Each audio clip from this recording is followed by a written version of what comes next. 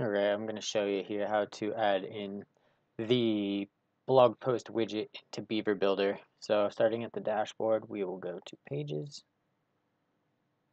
and I pre-made some posts, some tests just to show you that how they automatically populate when you add this widget. So I'll go to the home page here and click on Page Builder.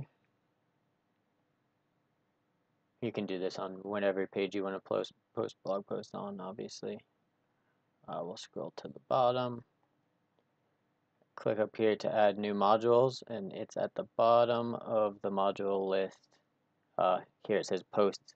You can choose a slider or a carousel, but for the sake of this, we'll just show the regular post widget.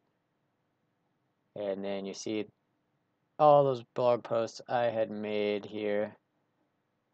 5 test ones have auto-populated in.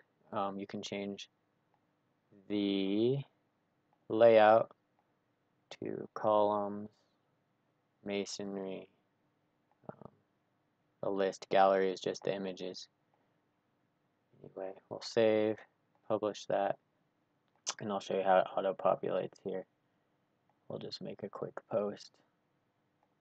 Add new post. Add in a featured image down here. And how about just this? Publish.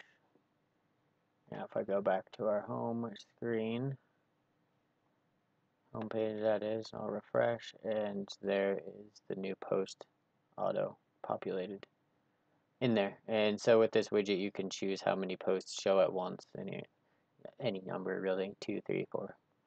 It's up to your choosing. So I hope this is helpful for you.